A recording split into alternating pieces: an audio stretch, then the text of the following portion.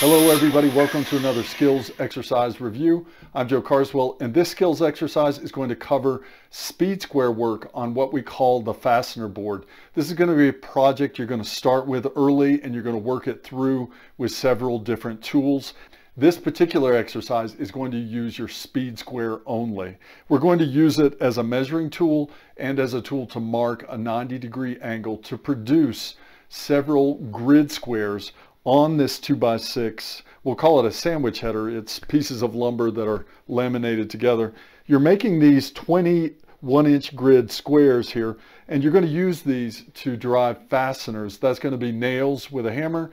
On the backside, you're going to drive screws with a screw gun or cordless drill, and you might even use this for pneumatics practice. So we'll get right into it. The first thing we need, the setup, is these grid squares. So if you open up your plans, I've got mine here on the tablet.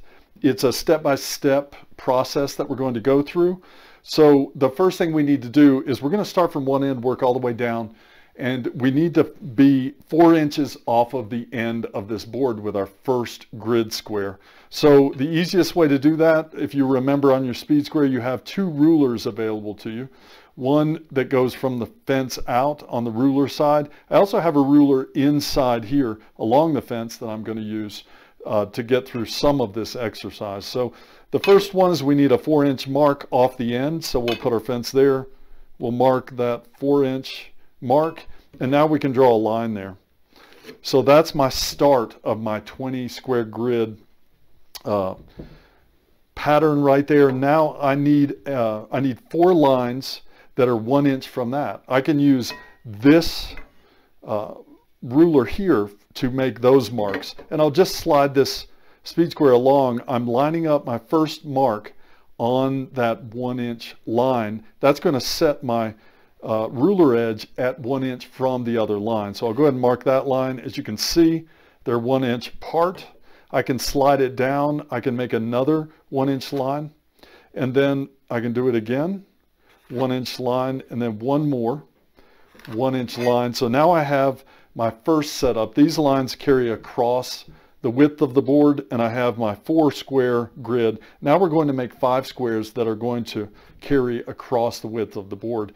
We're going to use the scribe notches on this speed square to do that, and I'm always going to start from the top of this board and then work my way towards myself. So I'll turn the speed square this way and find the 1 inch notch. That sets my line 1 inch from the fence edge, which is laying on this board.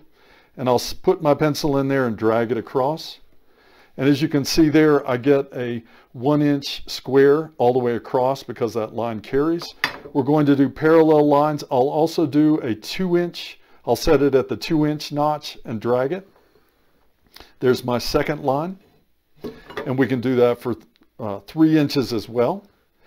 The next line I need to scribe or drag on this board is at 4 inches, and I do not have a guide notch at 4 inches.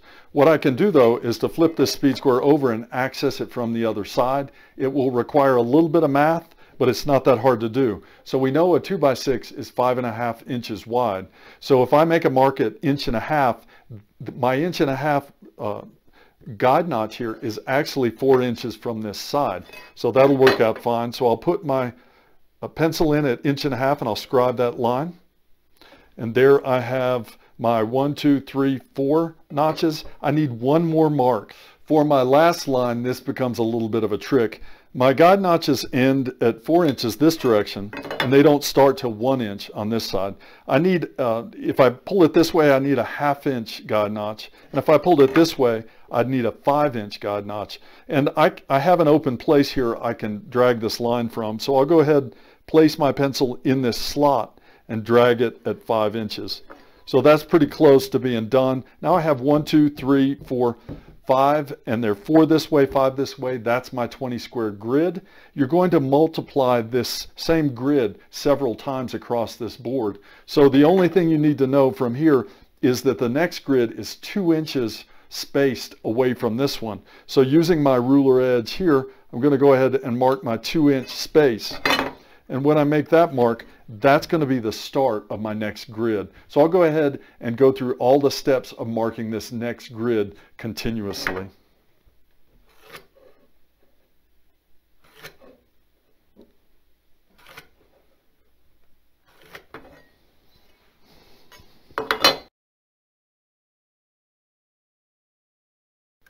So I'm making my scribe notches here, or scribe marks.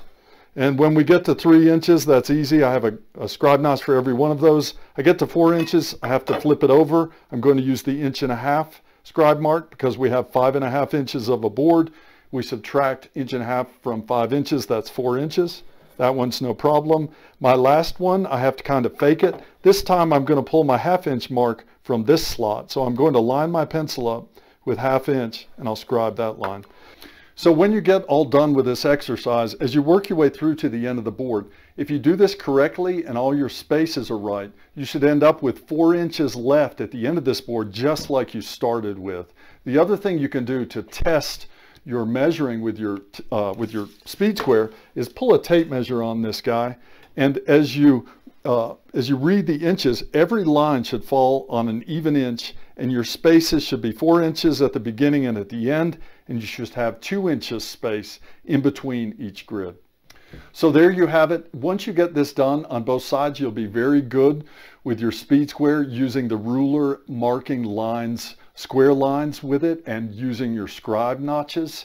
And this will be the setup for all of your other exercises with your hammer, your cordless drill, and even your reciprocating saw at the end. So good luck with this. Let me know how it goes. This video is a production of Trade Skills U, all rights reserved.